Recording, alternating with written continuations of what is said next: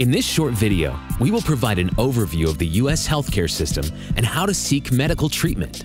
The first step is what to do before you leave home. Before you travel to the U.S., there's some simple things you can do that will make your life much easier and could prevent you from having to pay for things that are typically not covered under international student insurance plans.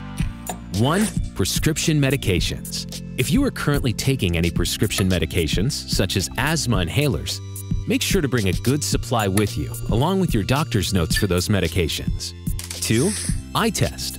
Opticians are typically not covered under international student insurance plans, so get a checkup before you travel and make sure you have current prescription glasses and contact lenses. 3. Dentist. Make that visit to the dentist you have been putting off. Dental costs in the USA can be very expensive and will likely not be covered by your insurance plan. 4. General checkup. Go to your doctor and have a checkup before you travel, and make sure all your vaccinations are up to date. With some advanced planning and preparation, you can avoid uncovered expenses when abroad. The U.S. healthcare system offers some of the best medical care in the world, but it is complex, difficult to navigate, and often very expensive. The U.S. system will also likely be very different from the healthcare system you are used to back home. In this section of the video, we offer a few simple tips. First, like most Americans, you will need a private insurance plan, either through your school or one that you purchase directly. There is no universal access or national healthcare like many countries offer. When you seek any medical care, the provider you choose, hospital, doctor, or clinic, will look to you and to your insurance carrier to get paid for their services. There will be no payment from the government, and healthcare can be very expensive in the U.S. Here are a few recent real-life examples. Appendicitis, $60,493. Fractured humerus, $47,445. Fractured clavicle, $18,393. Car crash or serious illness, $150,000 plus. We hope by now it's clear why you need insurance. However, even with insurance, you should still be prepared to pay some portion of the cost of your medical care. Cost sharing is an important element of the U.S. system, so medical care is never entirely free, and each time you access the system, you should expect some cost. While your insurance plan will typically cover the majority of expenses, there will be copays, deductibles, co-insurance, excluded charges, or some combination of these items that will ensure that you pay something. Carefully review your insurance documentation so you understand how these payments work for your plan. When you get sick or injured, where do you seek care? Here's where it can get complicated. The medical system in the USA is made up of a mixture of many different types of providers. Large and small hospitals, emergency rooms, private doctor's offices, urgent care centers, walk-in clinics, specialists' offices, surgery centers, pharmacies, and our favorite, the on-campus clinic. As daunting as it may look, if you keep a few simple points in mind, seeking medical care does not need to be overly complicated.